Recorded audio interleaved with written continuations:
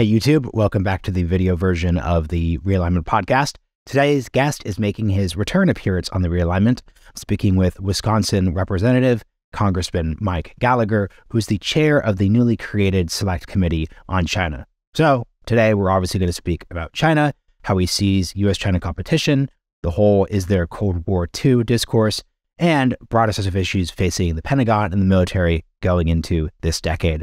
Of course, hitting the topics that really keep someone like Rep. Gallagher up at night. Hope you all enjoy this conversation and would love to hear what you think in the comments below. Congressman Mike Gallagher, welcome back to the Realignment.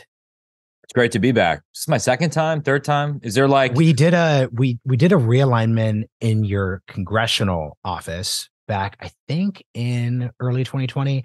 And then you, Mike Duran, and I did a in-person at Hudson. So this is my downgrading status as I become a remote Zoom podcaster. Well, your library looks very nice. I'm now judging you and seeing what we have in common. And I hope that if I end up getting to 5 times appearing on your podcast, if there's some sort of like prize or merchandise or like a gold jacket that comes with it. Yeah, I know the secret here, and I'm sure you're in this game too, is publishers send me free stuff. So you basically should be judging the nice folks at Penguin Random House, not my personal judgment. Let's get into the topic at hand. We're obviously here to talk about the new China Select Committee. Can you just start off by answering a very basic question? Like, why do committees matter? Especially like the younger audience. It's kind of like, I've listened to all the podcasts you've done. There's just sort of like the China Select Committee. The assumption is basically this is this august thing that really matters. But given, let's say approval ratings of Congress right now, it's probably easier to start with, why should we have confidence that this act of itself matters?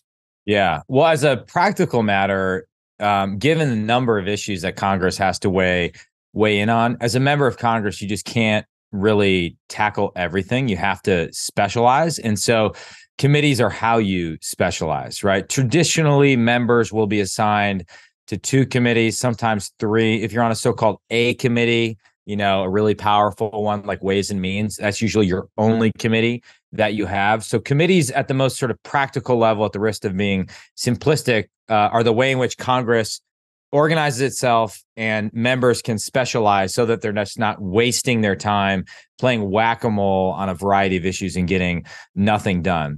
The second answer for why committees matter is that is where we do oversight. Committees conduct hearings where we call witnesses, both from the executive branch and outside experts, to answer basic questions. We do it out in the open for the American public to see. And so I think committees matter because that's the way in which we operationalize the checks and balances that are so fundamental to our system of government. And I think the third and final reason, I guess I'll be more specific to the Select Committee on China.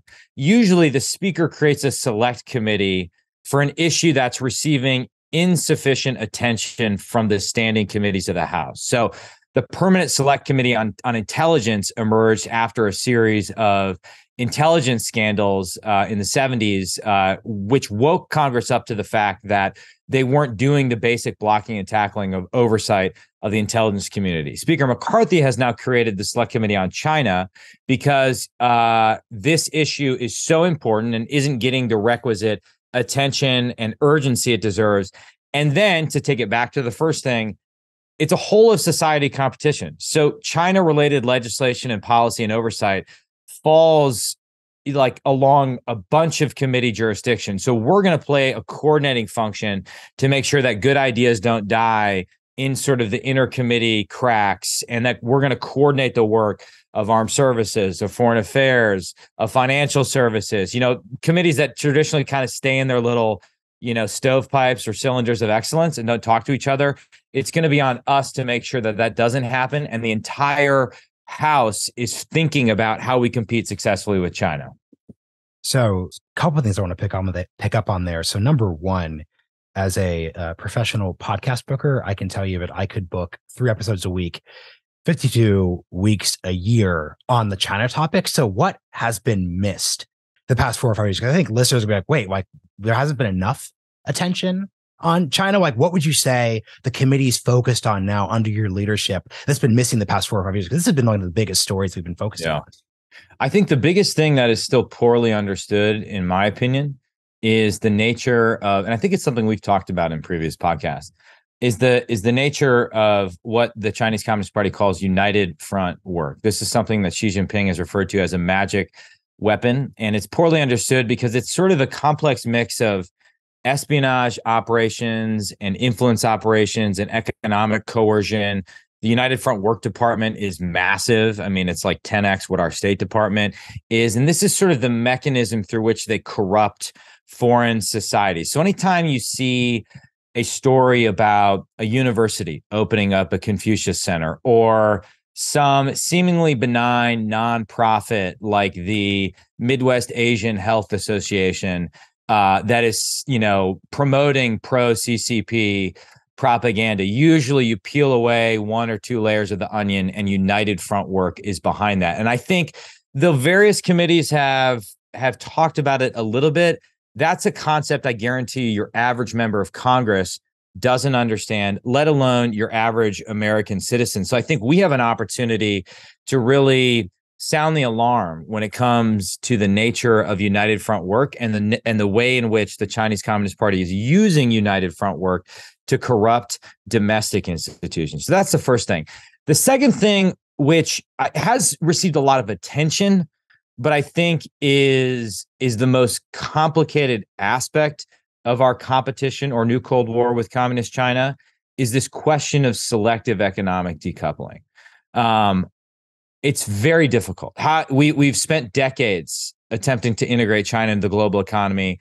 There are good American companies that have a massive footprint in China, have benefited from cheap manufacturing in China. Now, all of a sudden, we have this massive policy shift on China, and these companies are thinking, oh my gosh, I need to diversify my supply chain. Oh my gosh, I'm going to find myself in the congressional crosshairs if I run afoul of the Uyghur Forced Labor Prevention Act. So thinking through all of the nuances related to selective economic and financial decoupling, particularly when it comes to technology, data, and dollars, is something all the committees in Congress are going to have to pay attention to. And though it's received some attention, I just bring that up because I think there's a lot of work left to be done. I had some other ideas there, but I'll pause there. Those are the two that jump out.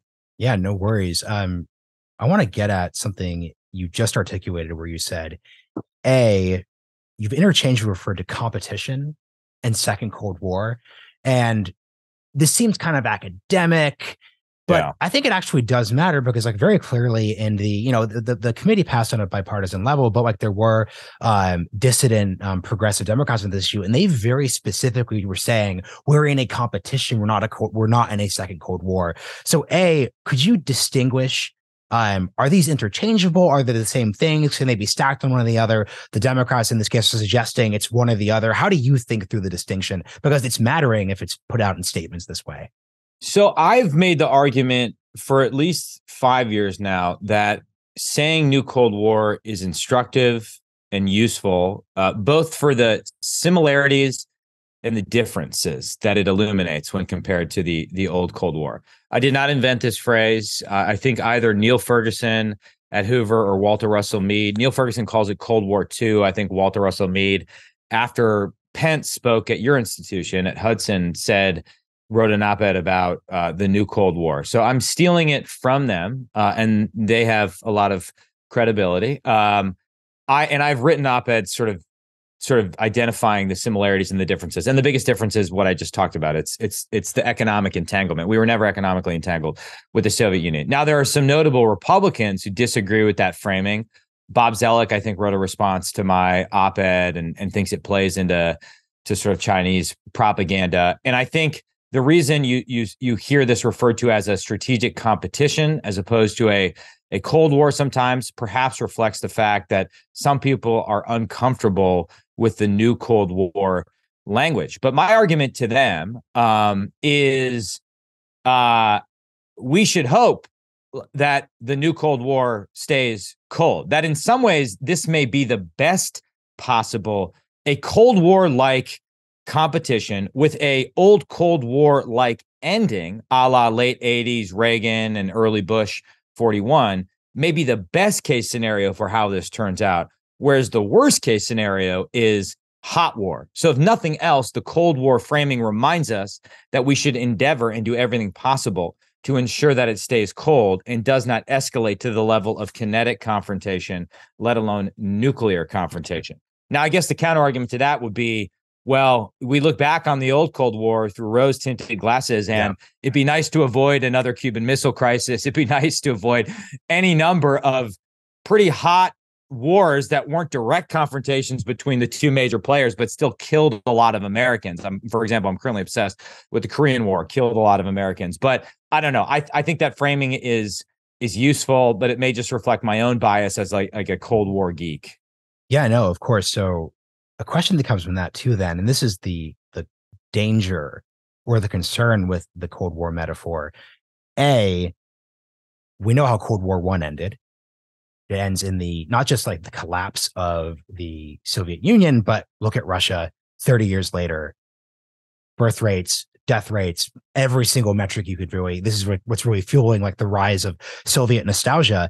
But if you're the Chinese, if you're like a member of like the Chinese Communist Party, if this is Cold War I, and they see how, if this is Cold War II and they know how Cold War I ended up for not just like the actual like society, but like the party, if we're trying to avoid like this moment of, let's say, strategic vulnerability, where they're convinced they need to take gambles, where it's like, look, if we look at our population declines, if we look at the fact that we're kind of boxed in already, we don't really have any allies in the same way the US does, man, we need to take the gamble if the Soviets didn't take in, let's say, the 50s, 60s, 70s, 80s. How much are you concerned that embracing a story, a script we've already kind of gone through, would play upon bad gamble instincts the Chinese may have?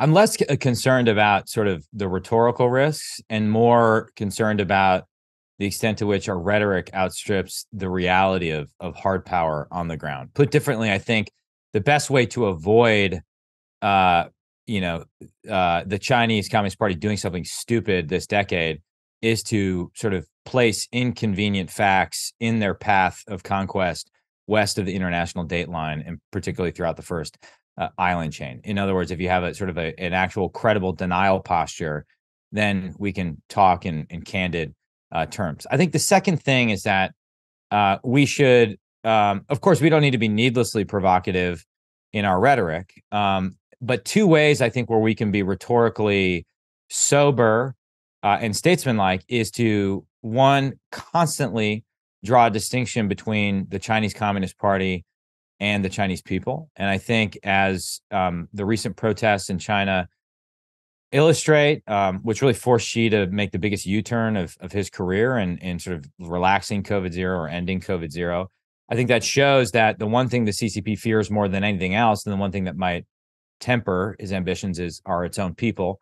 And then secondly, I think we need to remind our allies and our fellow Americans who may be concerned about a kinetic confrontation over Taiwan that ours is a defensive strategy at the end of the day. We're not seeking to take any territory. We're not seeking to remake any foreign society in our image. We're trying to defend the frontiers of freedom from totalitarian aggression. We're trying to help Taiwan defend itself. We're trying to ensure that Taiwan's future doesn't become Ukraine's present. I think that's a reasonable strategy. That's a goal that we could actually achieve with the right resources. So I guess I take your point. I mean, I don't want to, you don't want to be just throwing out all sorts of crazy things that are needlessly provocative. We want to make sure that our rhetoric is backed by, actual capability, combat capability in particular. But I guess I'm not as concerned about that.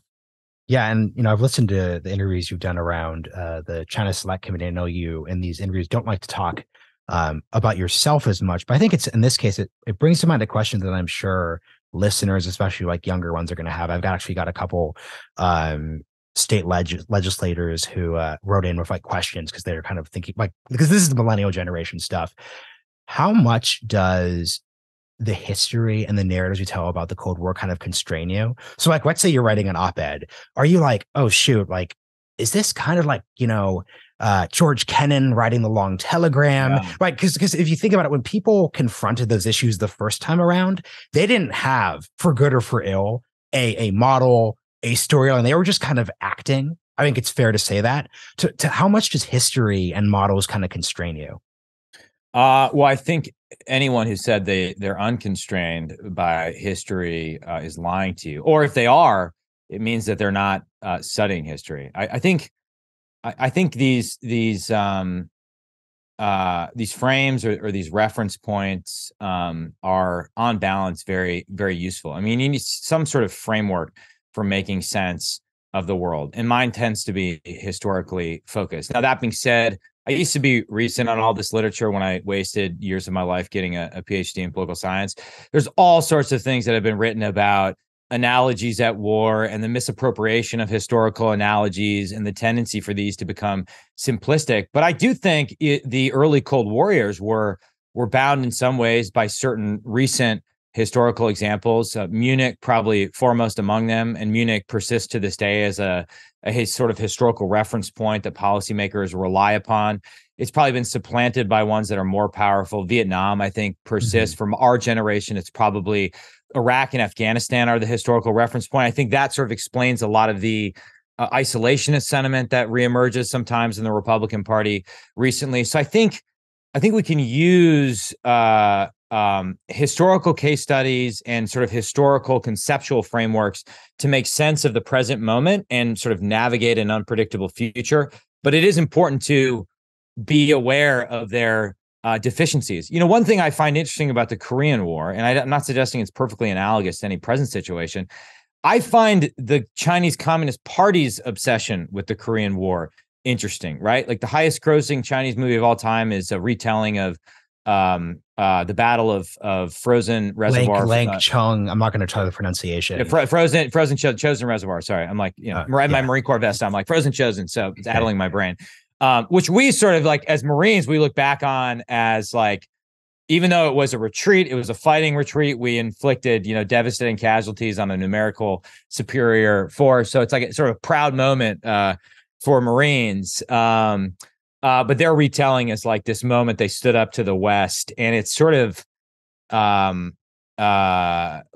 intensifying all this jingoistic sentiment in China and nationalism. And so I find that interesting. I'm sort of curious how they use historical examples and frameworks. And I think it's got to tell us something relevant about Xi Jinping and the Chinese Communist Party and their ambitions. So yeah, I think it's important to be aware of the deficiencies, but on balance, I think the best thing you can do if you want to be an effective policymaker, or if you aspire to be, a grand strategist or whatever the term is study history. Study history. I find that most useful. What is a book recommendation you'd offer on the Korean War? The best, I think, and admittedly, the author admits that it's a lot of narrative. So like on a pure historian test, it probably wouldn't be like winning a peer-reviewed award, but This Kind of War by T.R. Fehrenbach it's awesome. I mean, it's just so readable. He kind of tells it mostly from the soldier and Marine perspective, like people actually in the fighting, but then he kind of zooms out and integrates the high-level policy, whether it's, drawing the defense perimeter and excluding Korea, whether it's sort of Truman's early decision, whether it's Eisenhower saying, I shall go to Korea in the 52 campaign. So it's really easy to read. It's fun. And he's just so blunt in terms of his judgments of American culture, American military culture in particular, and really elucidates how after World War II, in this understandable desire to bring the boys home, we civilianized the military and we let our guard down, and we were unprepared for this new kind of war, which was a war for a limited political objective as opposed to a massive whole of society crusade. And if you think about it, traditionally, the American way of war is we get attacked and all of a sudden we get all fired up. This is what Meade refers to as the Jacksonian impulse. And then we mobilize and we go all in and we just crush our enemies. Well, the Korean War was kind of this example without precedent, except for the war, the frontier wars and war against Native American tribes, where we had to do something different. It wasn't a full crusade. It wasn't a mobilization. It was this limited war for an amorphous objective, and the American people were very uncomfortable with it. So this kind of war by Fehrenbach, I think, is the best. If I had to recommend one, there's some readable one. David Halberstam has a good book on the Korean War. That was his last book right before he died in a car accident. Oh, is that for Halberstam or that was, yeah, that was his last book, which is wild. Interesting. Yeah, the Coldest Winter, a really readable one. If I can find it, one sec. Yeah, please. This makes for great listening on a podcast when I leave the mic and go get a book. It's called this is a Marine bias one. It's called Colder Than Hell.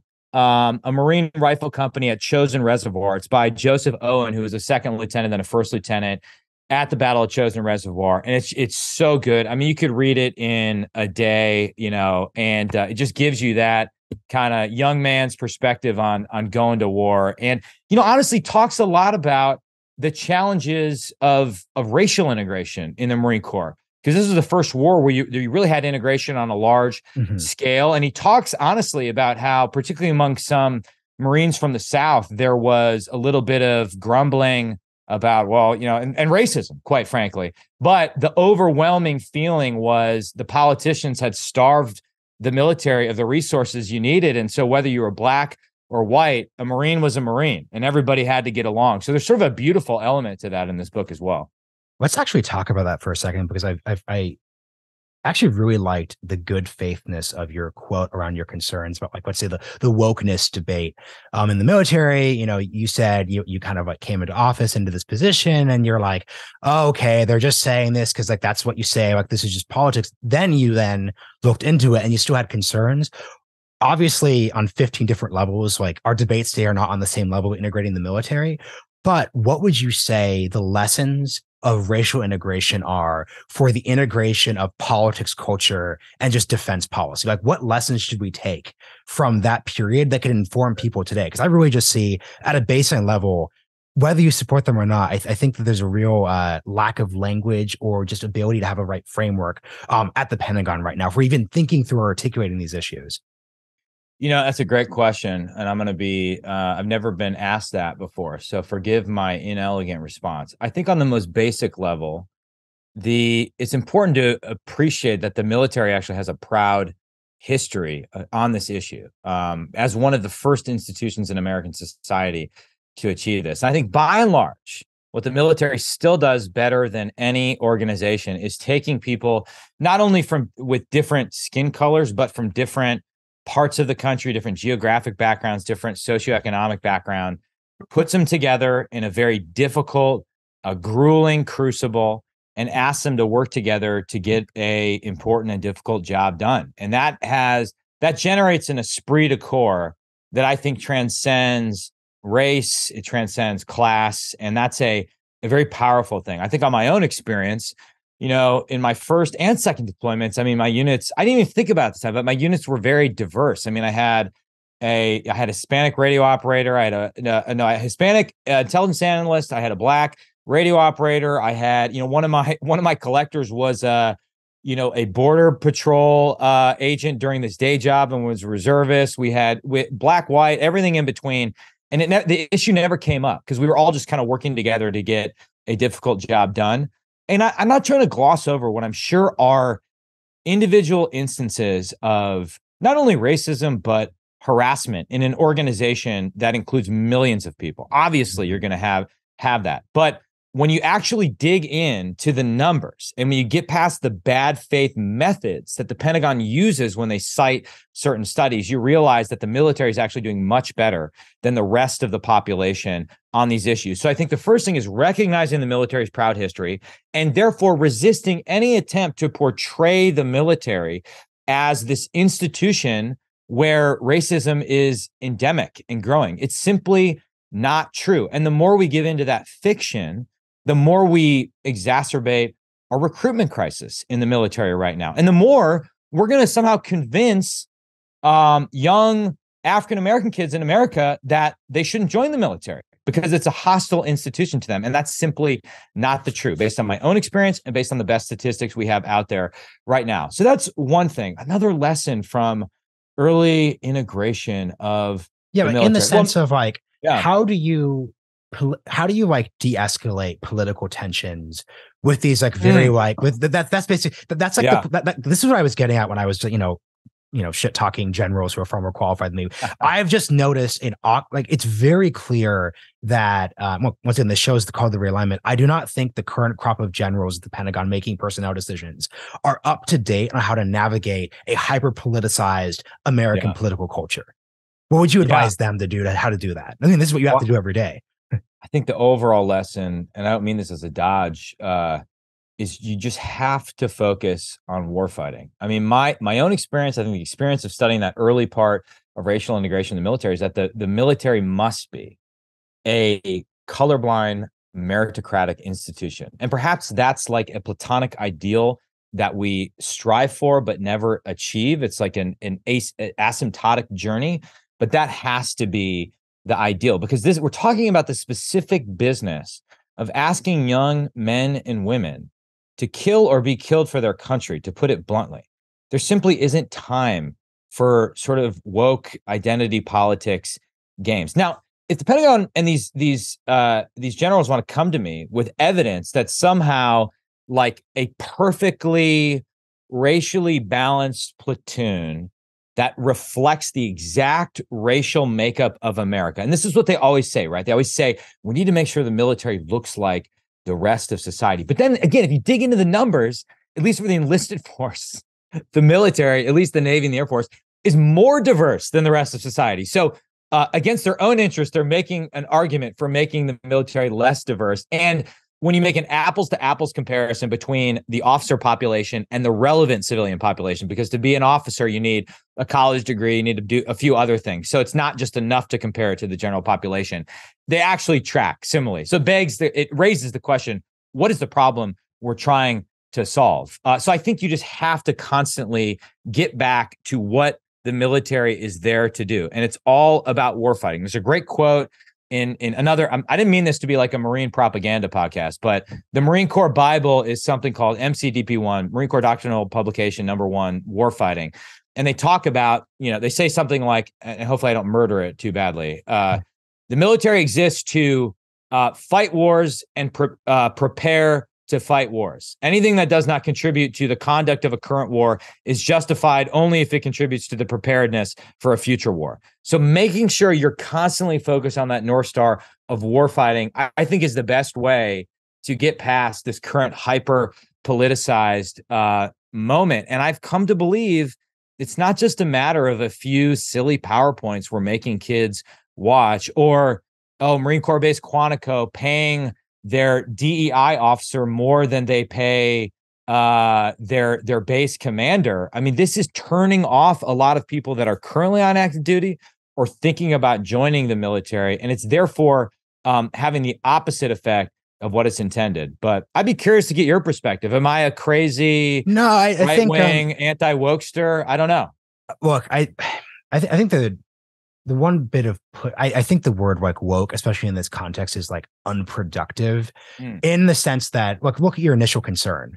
When you first heard about this, you're like, okay, like it's just partisan Republicans bringing this up.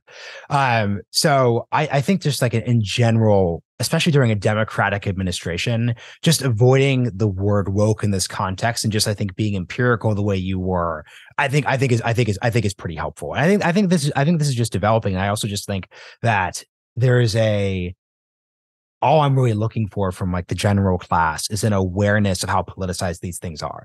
I think one of the worst things that the sort of like DEI, HR, industrial complex is they talk about these issues as if they're just like settled and like antiseptic. It's like, hey, like this is how organizations are run. We have HR policies, we have DEI officers. That's the deal. It may work like that at Microsoft. It does not work like that in the US military for a variety of reasons, including civilian oversight of like that institution itself. So that's what I think because once again, I think to your point, there's no like answer, quote unquote, to solve this or that. It's more of just like there needs to be a mentality framework. It's like when I always struggle when, Pentagon folks like speak to conservative audiences about how climate change is the biggest national security threat. Like that may be true at an empirical level, but that is like not a that is actually like hyper political statement in today's political context. So I would just say like, hey, like maybe save that for like chapter 2 and don't lead with that.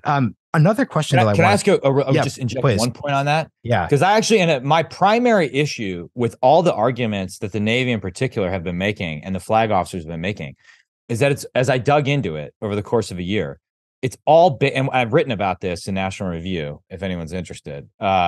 It's all based on garbage social science, like garbage. And the best social science, like these, we've had all these recent meta-analyses, which is a fancy word for saying they analyze all, the most recent findings and whatever. There's like, you can sort of directionally tell what all of the best peer-reviewed studies are telling you, show that DEI initiatives like implicit bias training and other things are either have no impact or an actual negative impact. They increase intergroup hostility. And the studies that the military is citing to make wild claims like diverse teams are X percent, and they put percentages on it, more likely to accurately assess the situation, as if you could quantify that. The studies are garbage. And I guarantee you the flag officers and general officers haven't even read the studies that they're citing when they stand in front of Congress and say things like diverse teams led inclusively perform better. And they're actually obscuring what is an interesting research question, an interesting empirical question, which is, how do you improve lethality? What is the best makeup of a team to improve lethality? Like that's an interesting question to me that gets obscured by bad social science. The final thing I'd say, and I'm sorry to go on this, is please.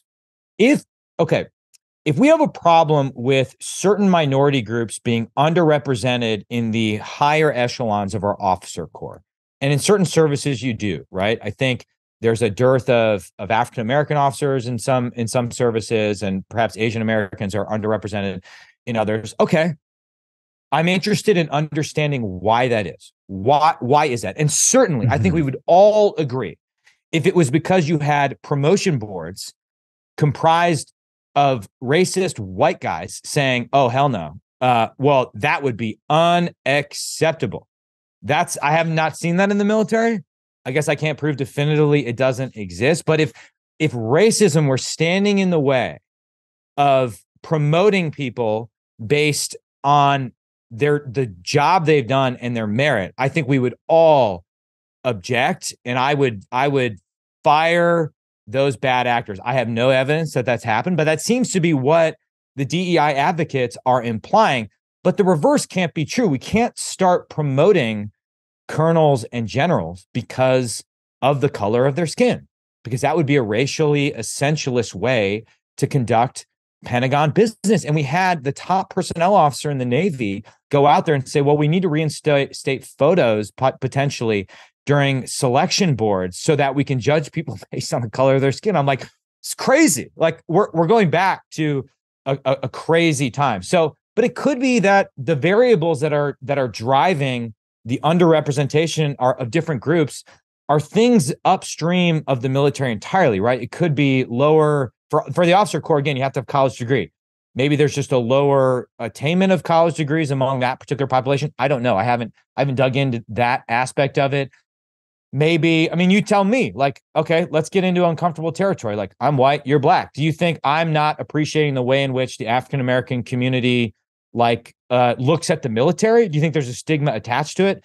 I don't know. All I'm saying is, and I'm pretty sure, by the way, to your point, I'm pretty sure like the percentage of like African Americans in the like military is actually like slightly higher than like the pure like population thing. What I really like of what you're saying, I think this gets to the first principles bit here that maybe like the wokeness debate kind of obscures, is like, look, the ideal of a military is a colorblind institution. The disaster on, obviously, segregated military was a disaster on 15 different levels, but from a first principles perspective, the job of the U.S. military is, to your point, lethality, fight and win wars. Saying that there can't be black officers in charge of white officers, you can't mix, that made no sense, especially given the track record moving forward. So if there is an instance, to your point, of it's by definition provable that there could be like a biased set of instances in the like promotion of colonels to brigadier generals, but then let's make it about that and not this random Goldman Sachs or McKinsey study from 2015. Like, you should basically what I think is helpful for what you are basically suggesting to folks who would be on the woke side of this debate is get very, very, very specific, focus on the first principles here, and focus away from just like, once again, this is the basic fairness thing. I think you're most like anti-woke, like Vivek Ramaswamy, like activists would say to themselves, like, oh, wow, like if there's like a general who is just like provably like racist against black colonels, then that's a huge issue and we should deal with that because that violates a basic fundamental value, fairness, American things. That's a good place. I want to hit something else in the Wisconsin context because, like, once again, I talked to a lot of progressives about this issue, and this is what their real concern is. So obviously a bunch of progressives like voted against the select committee because of the, rise in like Asian hate crimes. Like that's like the rhetorical talking point.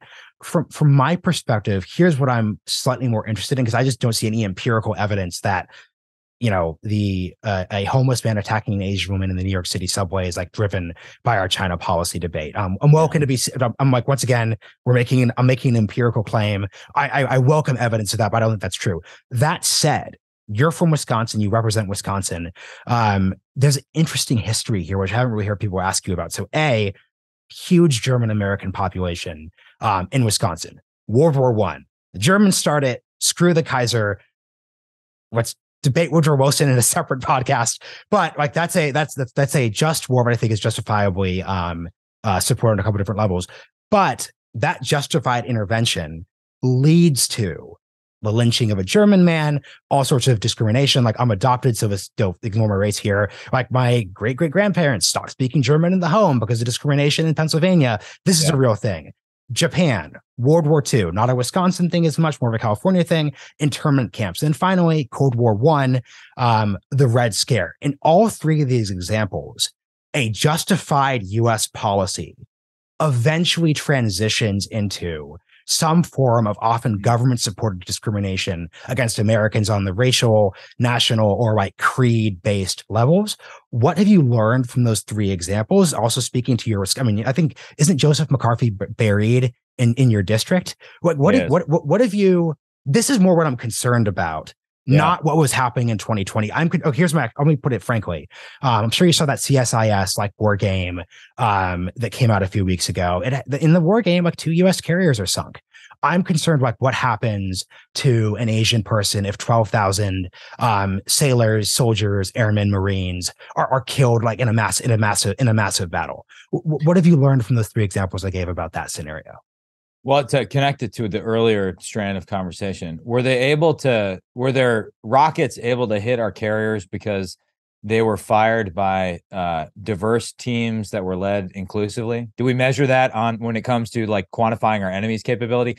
No, we don't. Because I'm pretty sure probably the Chinese probably do track how Han their military is. Exactly. Yeah, there's actually probably something going on there.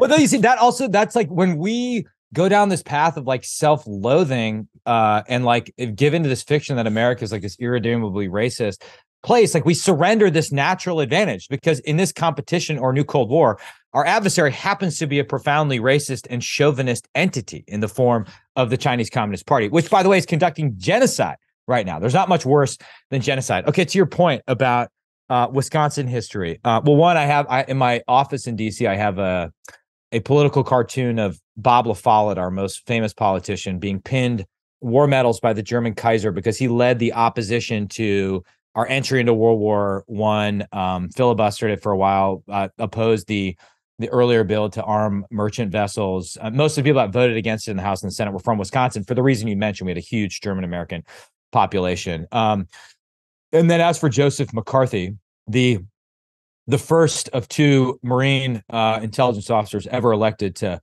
Congress from Wisconsin, I being the second. I think, and the third example you mentioned was what? Just the Japanese in World War II. Once again, intervention leads to federally or state-supported discrimination.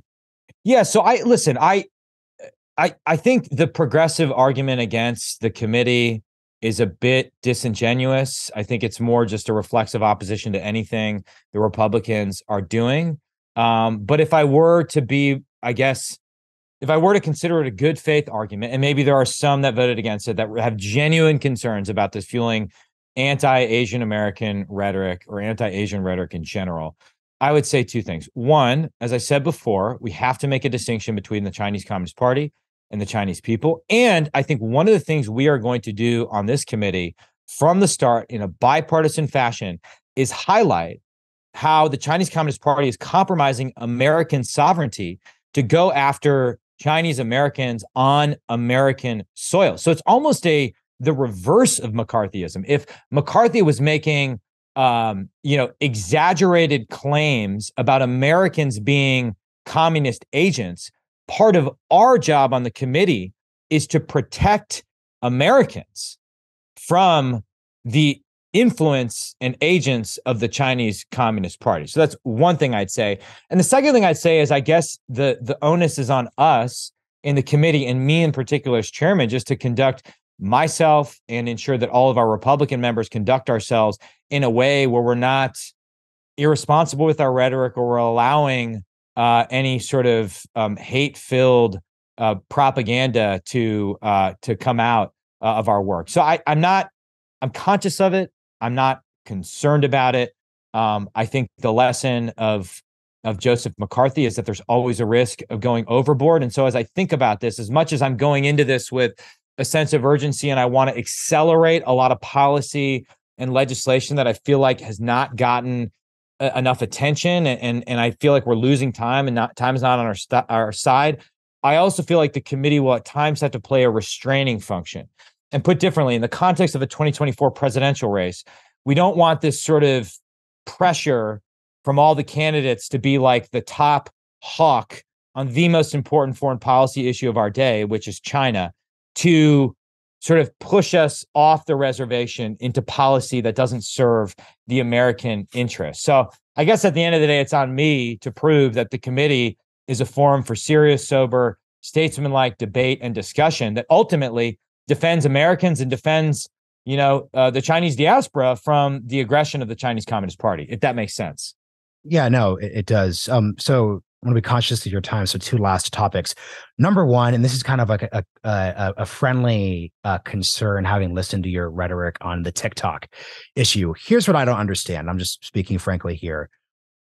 I don't understand why you all are starting with like the ban language, when from how do we articulate this to people who aren't already on our side?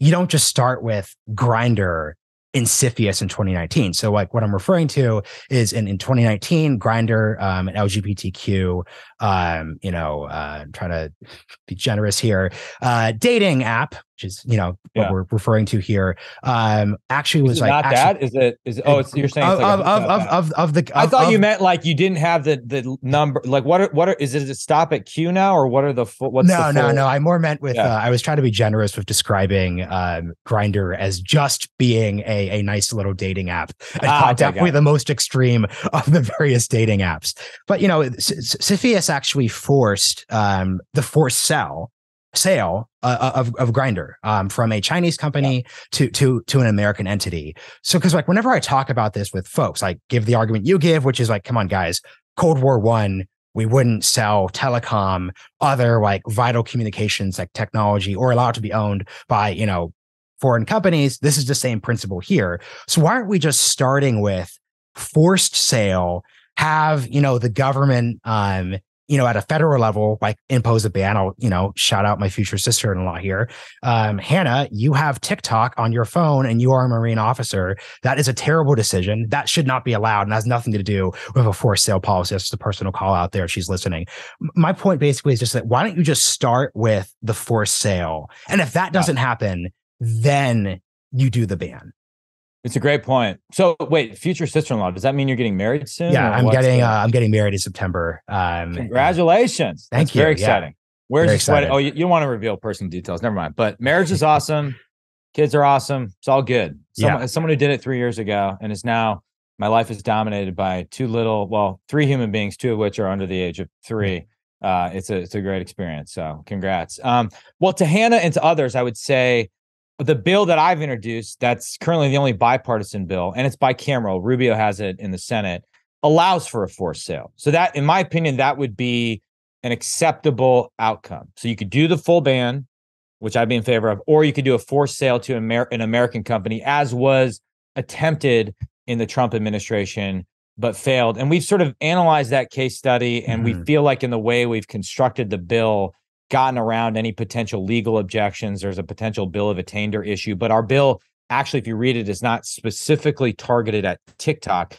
It's any social media app or company that's controlled by one of 5 foreign entities: China, Russia, Venezuela, Iran, and North Korea. Okay. But TikTok and WeChat are like the biggest examples of that. So it would allow for Iran's tech sector isn't really, they're not sending their best when it comes to this issue. Yeah. If you're on an Iranian sort of like dating app, you're probably not getting the best set of choices. So maybe upgrade to like, I don't even know. I missed the whole dating app thing, so I don't even know what the good ones are at this point. But so to allow for a forced sale, and I guess what I'm wary of, there's an ongoing CFIUS review of TikTok right now, and I think it reflects the same divisions that were there in the Trump administration. Like Treasury has one view on this, DOD and DOJ might have a different view on it.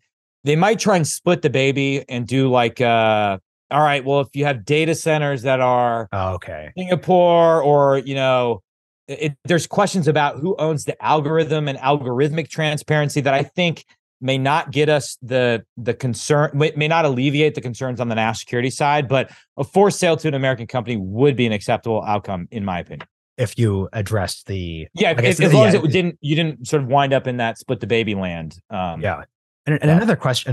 This was another listener question from your episode. I think this was the Goodfellows one. Why is a social media company the same thing as like a telecom company during the Cold War? So like folks are like, yeah, it makes sense that the Saudis or the Japanese or the Soviets can't just like buy like critical like telecommunications infrastructure. Why do you think, if that policy is justified, like social media is the same? Like these are of like, these aren't just, these are of like type. That it's similar to what in the Cold War? So in the metaphor, you said we wouldn't have let the Soviet Union purchase like Time or like a cable company, this or that. And I think folks hear that and they say, okay, that makes sense. We wouldn't have a debate over whether or not the CCP or a CCP aligned company could buy Comcast. Let's say there wouldn't be a debate there. I think where people sort of separate, if they buy that Cold War premises, why is social media the category equivalent of cable routed through the ground? I actually think it's worse in many ways, because I think it's more addictive. I think, at least in one of the interviews where I used that analogy, maybe this is proving the point of your earlier question, which is I got to stop using historical analogies because I'm always struggling for like the perfect one. My wife's like, not everything's like 1952 and the Eisenhower administration. Okay. Those forms of media, be it radio, be it TV, be it good old fashioned print, weren't as addictive as social media is in general and TikTok is in particular. And they didn't have I guess this is where I think the analogy is opposite. In America, we have a concept of something called the private sector. Mm-hmm. There is occasionally those lines get blurred, and there's been brutal debates about government collection of metadata on phones and, where does the private sector end and the government national security equities begin? I get that. But by and large, we have a private sector. We celebrate it. It has a ton of legal protections. It's a beautiful thing.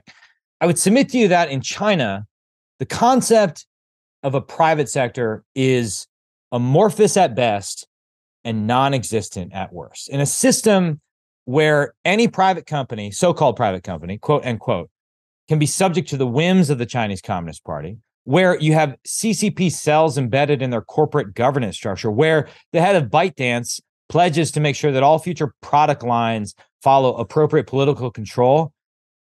I just think it should make us wary of allowing a company like that to have such a dominant position in our media landscape. And I think it's actually worse because of the highly addictive nature of these apps. And I've been persuaded by Jonathan Haidt and Greg Lukianoff and the work they've done on how social media is increasing anxiety, depression, and suicide, particularly among young women in America. So you have the collision of kind of a hostile foreign entity and like an internal domestic problem with addiction and to social media and increased social isolation. And these two things combined conspire to create a massive problem for America. So I recognize this makes me like the least cool millennial politician in America, but I've just been persuaded that this is an urgent national security issue. Well, I have good news for you. There is no such thing as a cool millennial, millennial politician. Yeah, like Crenshaw's cool. He's popular. We got some, people that are Yeah, actually there's on our a yeah. side. I'm judging by like the high school student government presidents or try hard standard, which I think as a speech and debate loser myself, I need to admit to that from a checking myself perspective. Okay, so last big question, and this is kind of like my I'm Mugatu and Zoolander crazy pills question. We're talking about Cold Wars. We're talking about competition. We're seeing all these war games. Like there's a bipartisan consensus.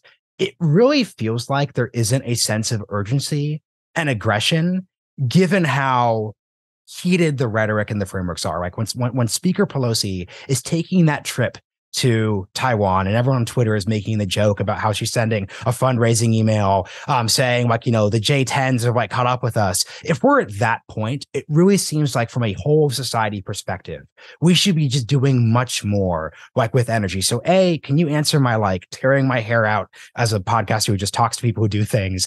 Like it seems like there's not a sense of urgency. Like what's your take on that? And then two, if you were, let's say, your World War II equivalent, and there's like all this energy that needs to be brought to the table, like what would you just lay out as the agenda on all these fronts, whole society that we should take? So take it away. We'll close out with this. Well, first, on Mugatu, one of the first big articles I wrote as a member of Congress started with that crazy pills quote. My staff argued aggressively against it at the time, saying it was not appropriate for a member of Congress, though I was only 33 at the time, to be using Zoolander references. But I stand by it, okay? So we're on same wavelengths. And it actually leads to what I think is the most important aspect of this competition and where we need to inject the most urgency. It was an article about rebuilding the Navy. Mm-hmm. It's my belief that hard power deters.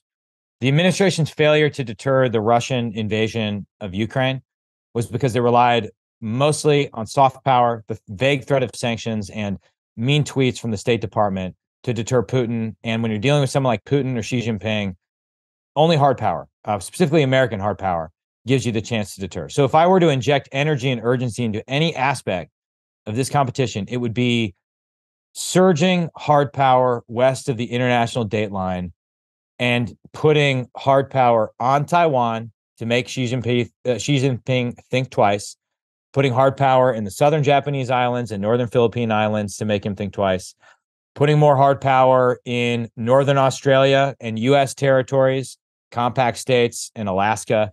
There needs to be a crash program in particular to surge certain missile systems. Now that we're no longer bound by the Intermediate Nuclear Forces Treaty, we can put ground-launched missiles on various pieces of territory in the Indo-Pacific and get on the right side of the hard power cost curve in terms of threatening to sink their ships in the way they're threatening to sink our ships. So that is the biggest thing, to attack that with a sense of urgency. And I think that gives us our best chance to avoid or prevent World War III.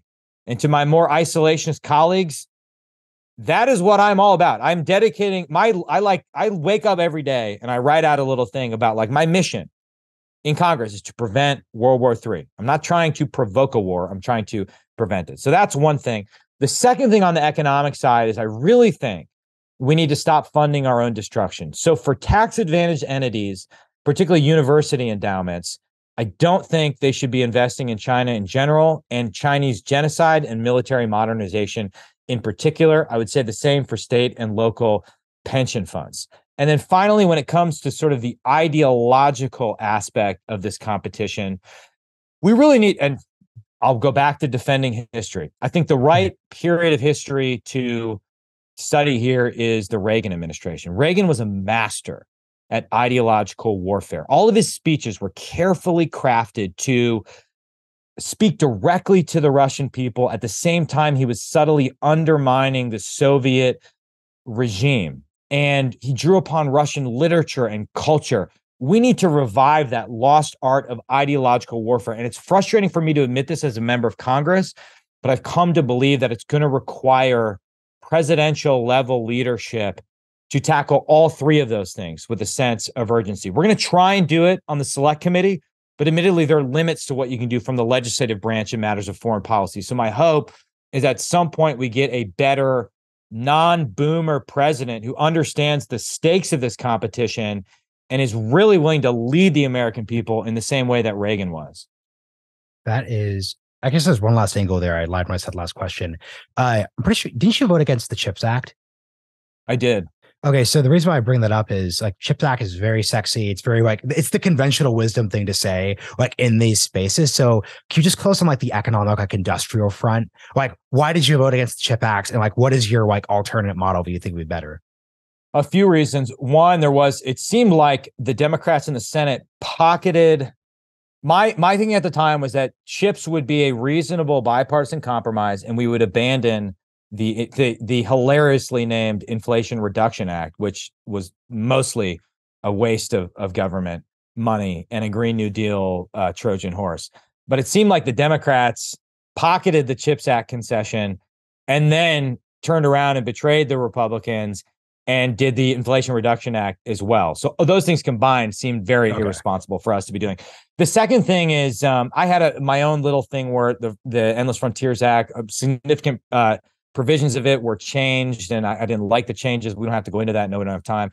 I wonder, and I'm open to being wrong on this. Like if 5 years from now, we have a bunch of domestic chip fabs in America, and we're weaning ourselves off our dependency on East Asia for chips manufacturing, I'll go out there and say I was totally wrong about this. But I suspect two things are going to stand in the way of that. One, the regulatory process through which these fabs get approved is still crazy, outdated, ossified. It's the same reason our infrastructure is the highest cost in the developed world, and it takes 10 years to build a road, because you got to get the regulatory approval. Until we pair the funding with significant, meaningful regulatory reform, I'm not sure we're going to see the outcome we want. The other big constraint to this is a workforce issue. I mean, you just talk to any industry, particularly in the defense industrial base, they can't find human beings to build this stuff. So maybe a better approach in my mind, as opposed to direct subsidies, would be a more coherent and sensible regulatory environment combined with the appropriate tax incentives. I do think, however, the recent export controls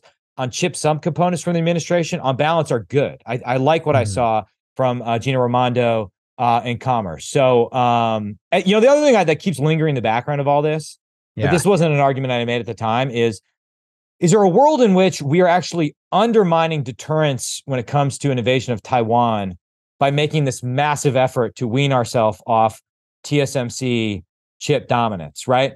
Like the Taiwanese refer to it as their silicone shield. I'm not saying it's not worth doing it, but that's just one thing worth thinking through when we think about deterrence. And we tend to think about deterrence purely in military terms, and we rarely do a good job of integrating the economic and financial aspects of deterrence. I'm so glad you said this, because like my little like conjecture based on the Ukraine debate is that isolationists are going to say, why aren't we doing this at home? Let's not defend Taiwan. They're basically they are clearly going, once they focus on that issue, they are clearly going to tie those things together. And we'll have this weird situation where there's this not serious, let's build it at home and let's not defend Taiwan thing that's going to like mix together, I think, at some point in the mid 2020s. So that's just something that I just kind of like noticed rhetorically. But Congressman, I have a final question for you. Yeah.